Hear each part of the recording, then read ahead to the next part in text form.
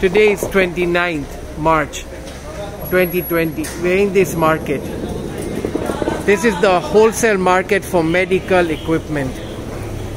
They are letting Chinese buy masks, all the health gear to protect themselves against the virus. But as foreigners here, there's a Russian here, there's another Russian here, another Russian.